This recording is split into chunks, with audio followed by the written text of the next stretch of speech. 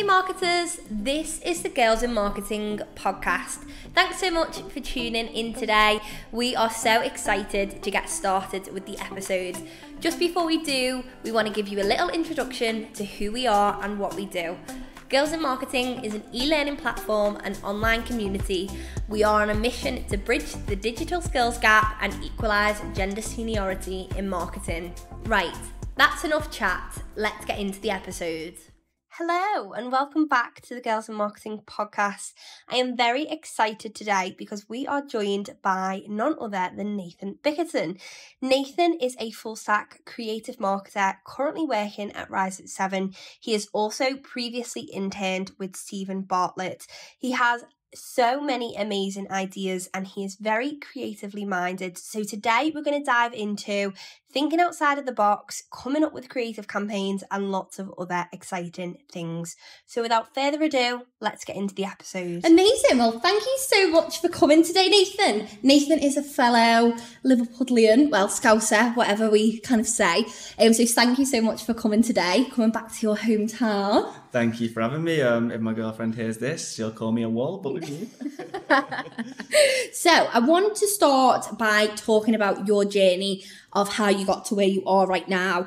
Your journey actually started with Steven Bartlett, and you created him a Wikipedia page. So people might be familiar with this, they also might not be. Do you want to kind of explain how this all came about and the kind of story behind the Wikipedia page and your opportunity with Steven Bartlett? Yeah, sure. It was a little bit mad, to be honest. I'd finished my undergrad in public relations and I'd got a first in it, and unfortunately at the time no agencies wanted to hire me because I didn't have any experience, so I dived straight into a master's because it was during COVID as well, so I just thought stay in education. So alongside my master's I was working at a call centre for NHS Track and Trace, but then they just decided one day that we were all going to get made redundant, so it was like great, brilliant news. So we had to take that one on the chin. It was about 4 or 5 days notice. So, obviously I anticipated the redundancy for about a week, but then when it actually happened, it was like a Monday. I don't even remember the day it was. But I was just back to the drawing board then. So I was doing my master's. I didn't have a job and I needed one. And I thought, I'm not going back to any more call centres now, because I'd worked in a call centre previously for about 1.5 years. So I had about 2 years in a call centre while studying, and I thought, right, now's the time to try and make a jump. So during my redundancy, I spent the first 3 days applying for graduate jobs. And as you'll probably know if you did it yourself, it's tedious and very, very unrewarding. Go through so lengthy application processes. You put your CV in and then you have to copy and paste your CV in and again. And then they don't even get back to you. So I did that for about 3 days and I got one lead. I got through to an application centre or test centre for one of them. But that was after 3 days, it was oh, this is so long. And I was just Googling around for inspiration. When you get bored of doing a task and you just start playing around with the internet. And something led me to Google Steve's name because I'd heard about him and followed him on LinkedIn for a long time because our lecturer told us to follow him. So I put his name into Google and it just shocked me that there was no Wikipedia page for him at the time. Steve is famous, very, very, very famous, and deserves a Wikipedia page. So I looked at it and I was like, why is this not there? So I went on Wikipedia, checked it, and there actually wasn't a page. There tried to be one created for him before, but it wasn't there. And I was like, okay, this is something I can do. But I shelved the idea for the night because I thought this is going to take me a few hours and those few hours could get me a job. So I basically slept on the idea. And then I woke up the morning after at 7 a.m. and I was just like, right, I need to apply for jobs today. But my head was write the Wikipedia page. So I ended up writing the Wikipedia page because I just took the risk.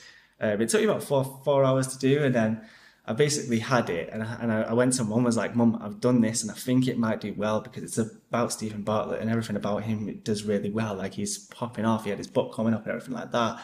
And I was like, I think I might post it on LinkedIn and try and get some content for my personal brand because I was building it at that time anyway. But Mum was like, don't do that because he might not want you to post it on LinkedIn. She was like, drop him a DM, message him. And I was like, okay, he probably won't reply though, but okay. So I shot him a message on Twitter I don't know why I didn't use LinkedIn, but I shot him a message on Twitter. I had about 20 followers. He had about 100,000. And I was just like, hi, Steve, I wrote you this page. You know, you got your book launch coming up. It's a link for you, going to be on Google, like it's brilliant SEO, everything like that. And I didn't expect anything of it. And then like 15 minutes later, he replied and he was like, this is dope. Like, when did you do this? And I was like, I did it this morning. And I was like, I did it this morning. And he was like, why? And I was like, I got made redundant. I needed some content for LinkedIn. Like, I saw you didn't have a Wikipedia page. You know, I just thought I'd help out. And he was like, do you want to come work with me in London? And at that point, my top came off. I was banging on my chest. Like, I called my mum, like, Mum, I've got a job. And it was ridiculous. It was so cool. It was, I mean, I can see the smile now. Like thinking back to it, it was such a ridiculous high when it all happened. And, you know, that since then, like Steve, well, shortly after that, Steve posted it on LinkedIn and then that went viral.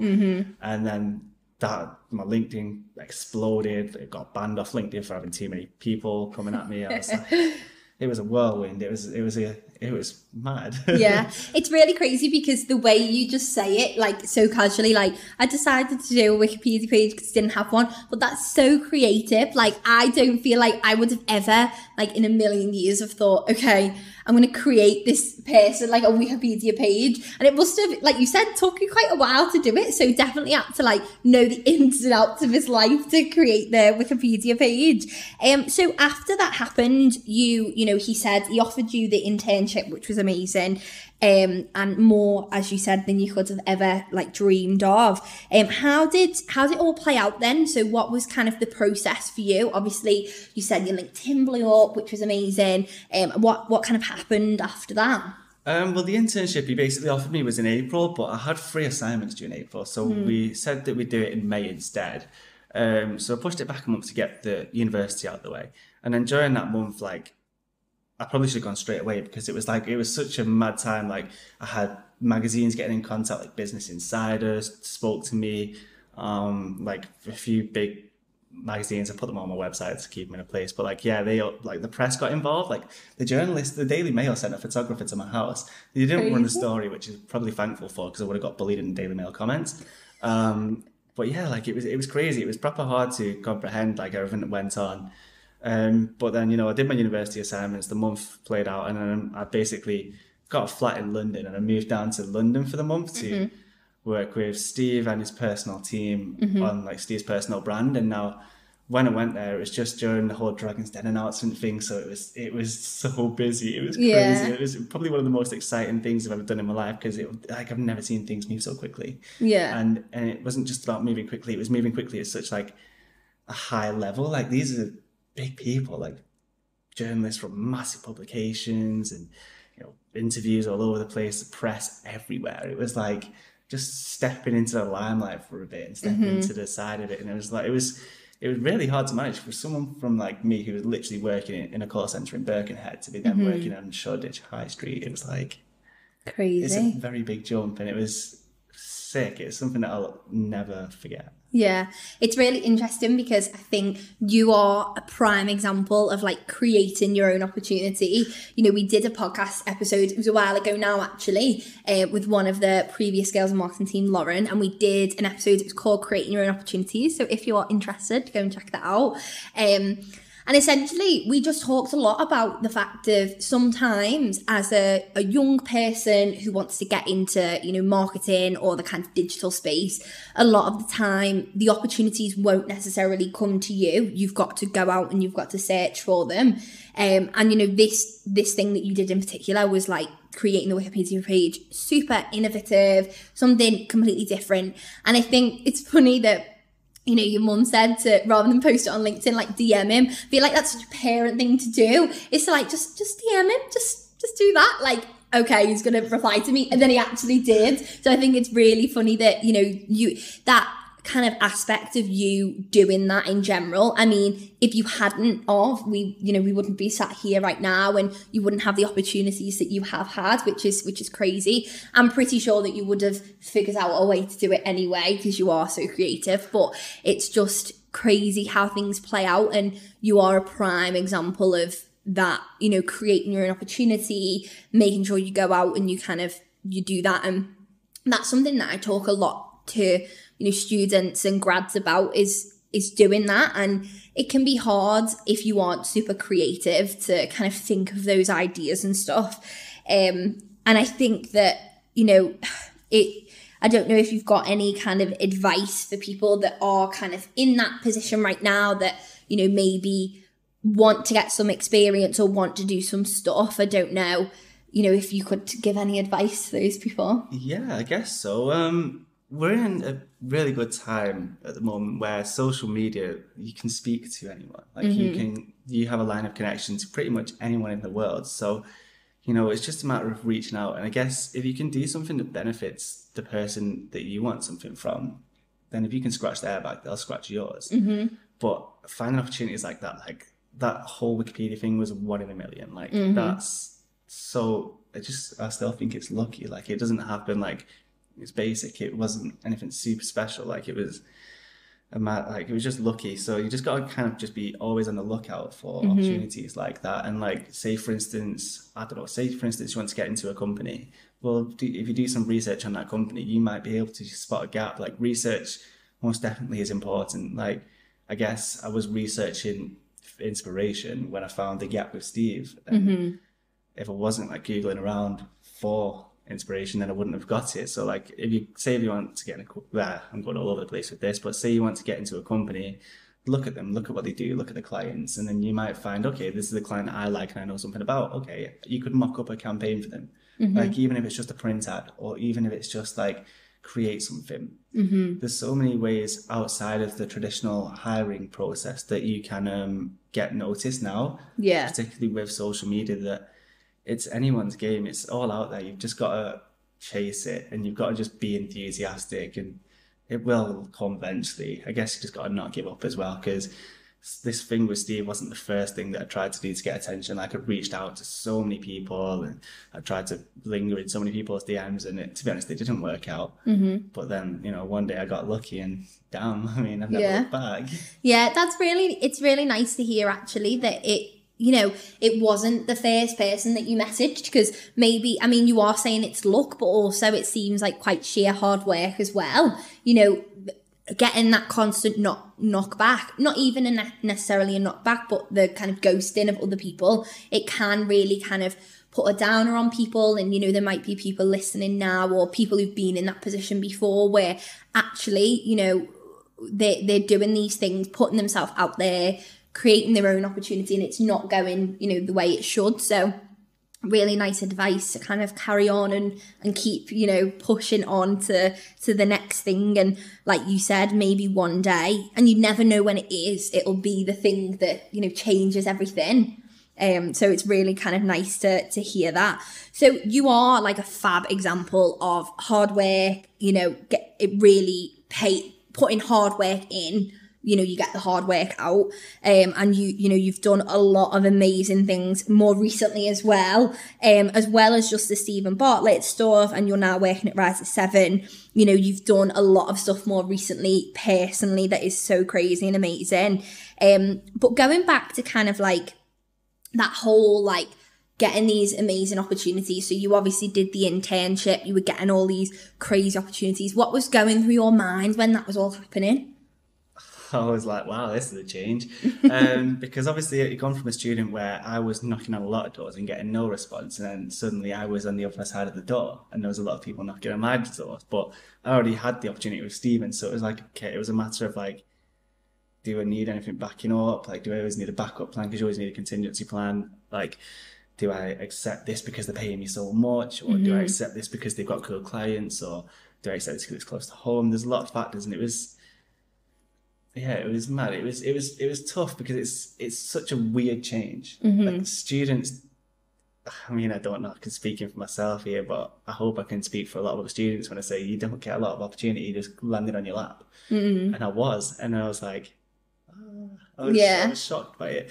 But I guess it's a steep learning curve, but you learn pretty quickly. And there's a lot of people who are like, say in my position, with a lot of people who are reaching out to me, offering me opportunities, but then they did want something in return on the flip side. And a lot of people are trying to use me as a way to get to Steve. Yeah. And I was like, I'm not going to do that, because Steve's got a lot of people probably trying to get to him already. So I had to be conscious of that from day one. And that's something, because if I was to go like for that opportunity with Steve, if I was to start going, oh, Steve, I've accepted this when they want to speak to you. Like, that's just an egg. Yeah. For lack of a better word. So yeah, I was conscious of that from day one.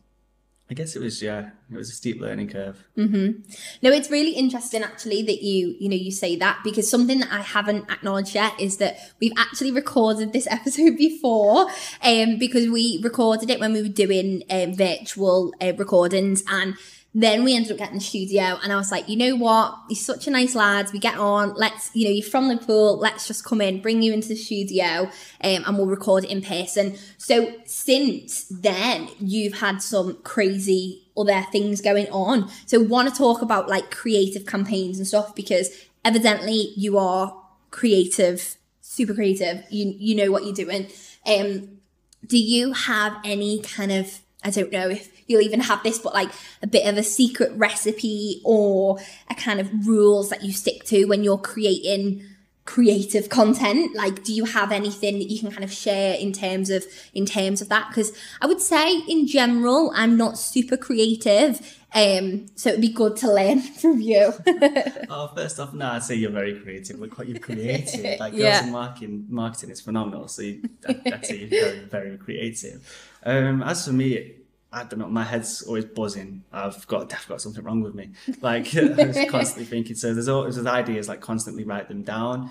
Again, like research everything. Like, there's statistics out there, and you might see a statistic like 1 in 4 or something, and you can like visualize that or spin that into a whole campaign. Mm-hmm. There's always some kind of knowledge out there, which if you find it interesting, there's a lot of other people will find it interesting. Like, I follow a lot of those fact pages, like, do you remember, like, is it 8 Fact and stuff like that? Yeah. And there's always little quirky facts on there. I'm like, damn, that could be a campaign. Mm-hmm. And it's not only just like knowledge, but like trends. So there's like stuff that's trending in the news. So like cost of living crisis, for example, like that is everywhere at the minute. Like, I'm feeling it myself. Mm-hmm.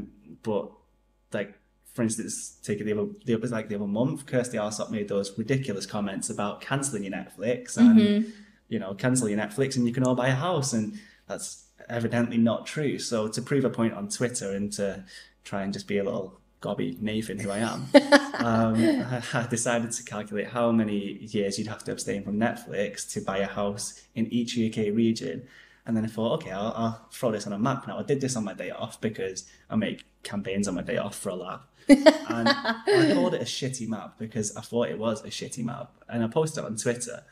And then it turned out it wasn't that shitty. Like, a lot of people liked it, and it got million plus views on Twitter, and same on LinkedIn.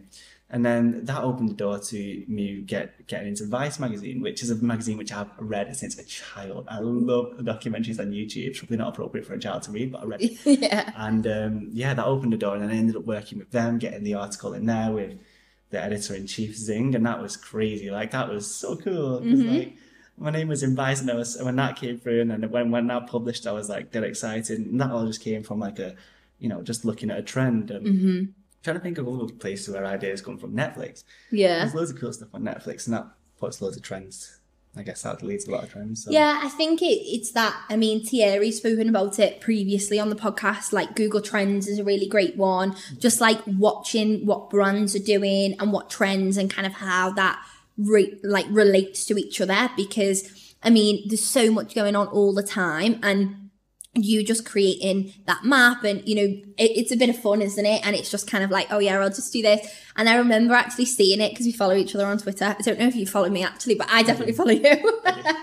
And I seen it, and I was like, oh, this is so sick. I showed my boyfriend, and I was like, oh, like, Nathan's, like, he knows you. I was like, Nathan's made this map. I was like, it's so funny because we were all talking about it because the comment was, so ridiculous. And it was so funny because I think at the time, don't want to be like an OG, but I'm pretty sure it had about 10 likes on it. And then all of a sudden, the next day, like, went into the office, was speaking to Martha, and she was like, oh, I've seen that, map that Nathan made. And I was like, oh yeah, it's funny, isn't it? Just thinking it was like a little thing. And she was like, it had like a ridiculous amount of likes. And I was like, when I liked it, it only had 10 likes. But I think that's another example of putting yourself out there. And I think sometimes people get worried or kind of like they're a bit unsure of the things that they're doing. But what I like particularly about what you do is you just don't take it too seriously. And maybe that's something that people need to think about themselves, is when they're doing these things. If they are putting themselves out there, whether that's creating a Wikipedia page, whether that's, you know, creating a map or whatever people do, just don't take yourself too seriously, because that is what you know, personify in yourself, is that actually you can make a bit of fun out of these things, and then it turns into an article in Vice, it turns into an internship, and, you know, that sort of thing. So it's really nice to, you know that that's kind of the notion behind what you do, is kind of not taking yourself too seriously, being super creative, and following with trends and stuff. Just have fun with it, haven't you, really? Like, you've got to enjoy it, and you find when you do stuff that you enjoy, then you'll do it 10 times better, and you'll have a lot more fun with it. Because I know myself, when I'm doing something that I don't like doing, then I'm very bad at actually doing it. Yeah. Like, I really struggle to do things that I don't like to do. And just circling back to the creative question, I think you can get a lot from looking at what's already been done. I saw a statistic on Twitter the other day, and it was like 60% of the internet is duplicate. And that was just talking about web pages and from an SEO perspective. But it made me think, like, on the base, like, thinking about the concept of originality, what is original anymore? Because, like, what's original to one person, like, say this might be the first time you've ever seen it, that's original. But the idea will have existed somewhere else in, like, a different angle. So you get a lot from seeing what's already been done. Like, I wasn't the first person to make a map. Like, I'm not data viz maps have been around probably longer than I have. So it's like just taking it and putting it in your own little cheeky spin. And that's the best way to do it. Like, looking, it's like, I guess it's a mindset. So when we were making TikToks for the Rise at 7 TikTok, we were literally, we smashed it. We got like millions of views. We popped off. We went viral, and it literally just come from like going down TikTok, looking at work TikToks, and thinking, right, I like that sound. How can we take that and make it our own? And like, I like that scenario. Does that happen in our work? No, but how can we make it similar? It's just, I guess it's like, there's a book by Austin. I don't know how to say his surname. It's like Cleon. It's like Steal Like an Artist. Okay. And stealing is a very big way a lot of people do it nowadays. Everything's been done before, but if you can do it in your own different way, then it's still original. It's still yours. Yeah, I think it's taking inspiration, isn't it? It's you know, and that is the way of the world. At the end of the day, this might be quite deep, but we've existed for however many centuries and however long. So, you know, you probably won't be the first person to do something, but that isn't the point. The point is that you have your own like uniqueness, and you can add something else, something a bit different. And as you said, with the, you know, the whole kind of map, or as you called it, the shitty map, that isn't original, but it is in its own way, because you did it for something that hadn't been done before. So I think it's just about taking inspiration in terms of like how you can actually work things and stuff like that. So moving a little bit more into kind of, you know, personal branding, because I think that's something that you do a lot of. Did you have any intention of building a personal brand, or was it just more of like a, I don't know, like it just happened type of situation? It did. Initially, because I really wanted a job. I really wanted to get a job in marketing, and I was like, my applications are falling on deaf ears, and I was struggling to get experience with no experience, so I've got to do something. So yeah, I guess it all started just to get a job, and then I didn't anticipate it going bigger than what it was. Like, I didn't anticipate Steven getting involved and like being publicly validated, and I mean, when that happened, it got a lot more serious. And it was like, I've got to inject a bit more personality into this, because originally I was literally taking my university lecture content and turning it into like thought leadership posts with like a proper knowledge-y angle. Yeah. And they're all still up there for people to see. And then when like I actually had a bit more of a career that people wanted to know about, then I started talking about myself personally. But now I think the personal branding is a lot more favourable if you're inject your personality into it more. Yeah. There's a lot of people now, like Ellie Middleton, for example, and so he's smashed it. Yeah. Like, and they just come out through smashing it with the personality. Like they weren't spamming the knowledge-based content like I was, and it seems to be doing a lot better. So that's the way it works nowadays. And that's the way. Yeah. No, you know, I think personality is what it's that whole notion of people like buy from people. And even though with personal branding, you're not necessarily buying from them, perhaps a lead or whatever, but you know, people aren't doing that. People love just relating to other people. And, you know, I think you mentioned Ellie Middleton. She talks a lot about neurodiversity, which is really cool. And I think that people just love something that is authentic and like just relatable, and they can read and they can enjoy it, and it's not, you know, too much. And I think something that happens a lot with personal branding is that, because people talk about it a lot in the industry, and it is big in marketing, is that actually people they don't know where to start. Like, people are kind of like, as you said, you were a student when you started, right? And it was interesting that you said actually you kind of created more like knowledge-based posts, because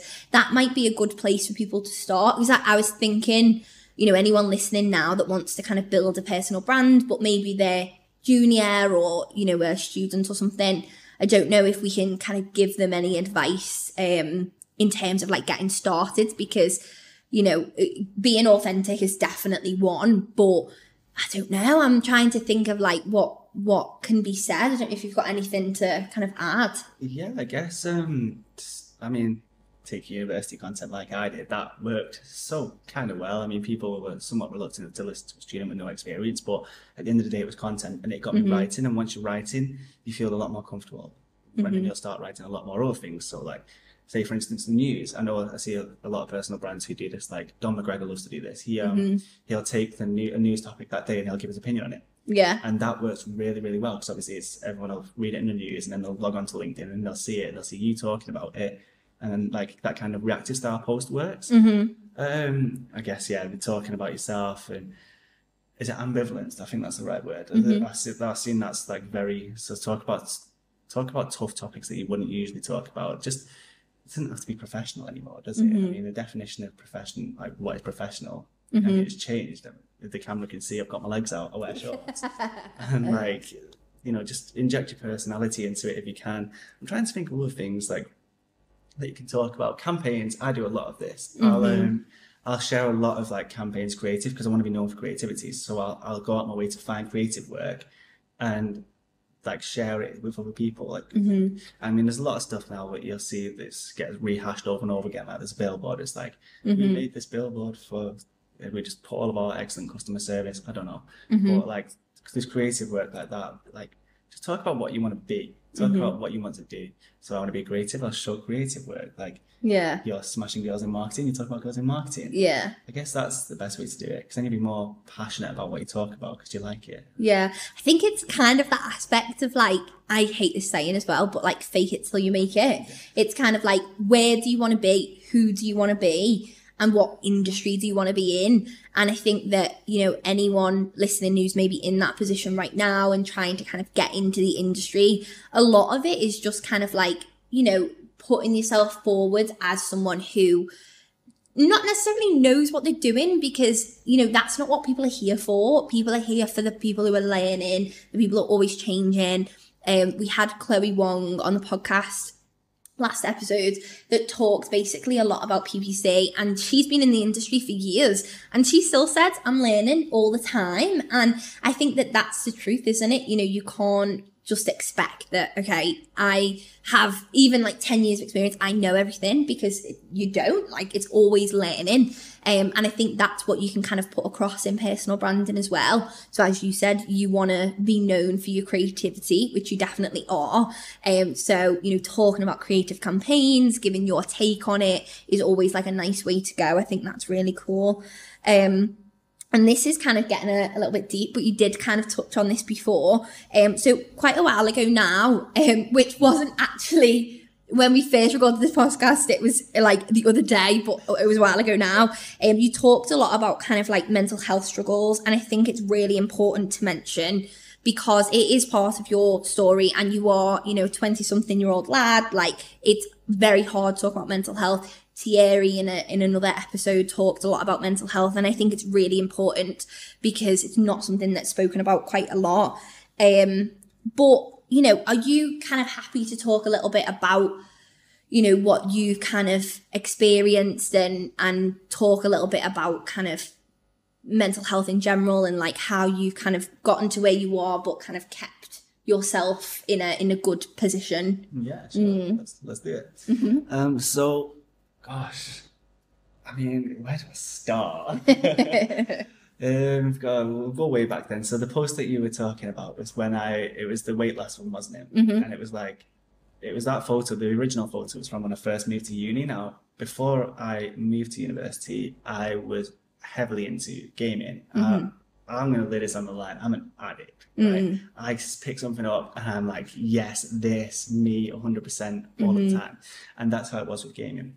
From school till about like 16, 17, when I sold all my gaming stuff, I would come home from like college, school, and just smash it for like 8 hours a night. And then that obviously it ruined my social skills. Like, I was just a shut in, like, and I put on loads of weight and I wasn't happy. I wasn't doing what I wanted to be.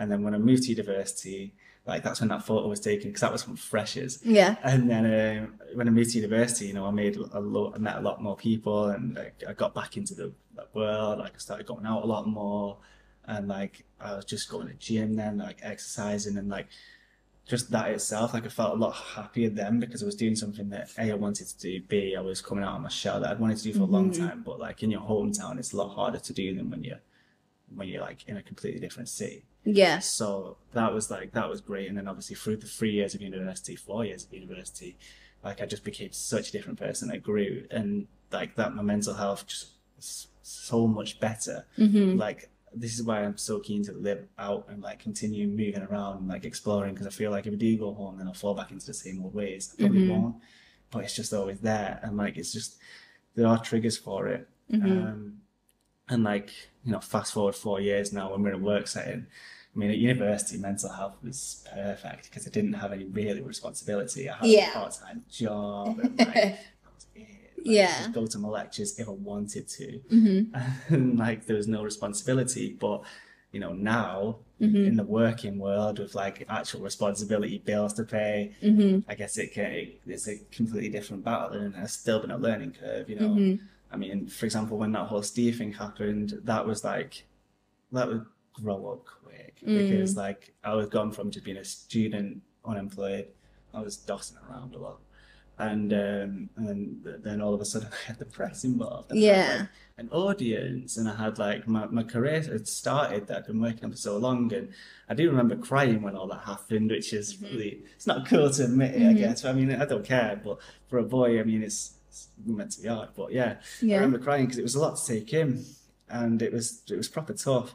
I was just sat on the bathroom floor. I was like, oh my God, what's happened? But then, like, you just gotta let out sometimes, haven't you? And now I'm in a job like this. That was a different struggle, because work can be demanding, especially when you're in like a relatively new job and you want to perform. You want to, especially with myself, like, I set such high expectations for myself, and I think people have high expectations of me because of what I've done and what I'm known for. So like, I'll just go and I'll smash it every day, and then like, if I'm underperforming, then I'll give myself a lot of like shit. Yeah, we're our own worst enemy sometimes, and I think, you know, you definitely shouldn't be giving yourself shit, so stop that, please.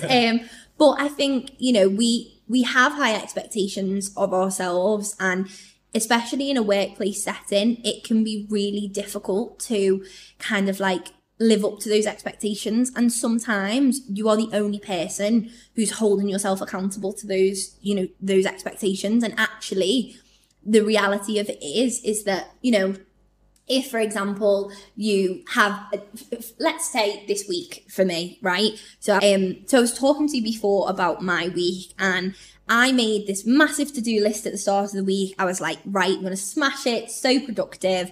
And actually, it's Friday. We're recording this on a Friday evening, and it's honestly, like, I haven't done my to-do list.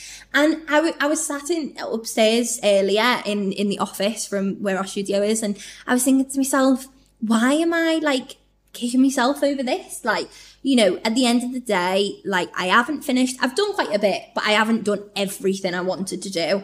And I think because I always hold myself to high expectations, I'm like, I need to get this done. And yeah, I think sometimes we're our own worst enemy. And actually, and I said this on Instagram stories before, if you don't have a super productive week, that's okay. Sometimes that happens, and that's, totally okay. And I think it's really admirable that you talk about your mental health and you are open with it, because, especially men, but everyone, it's hard to talk about these things. It's hard to talk about these things in the workplace. It's hard to talk about these things in general, publicly, all those types of things. So definitely big respect for that.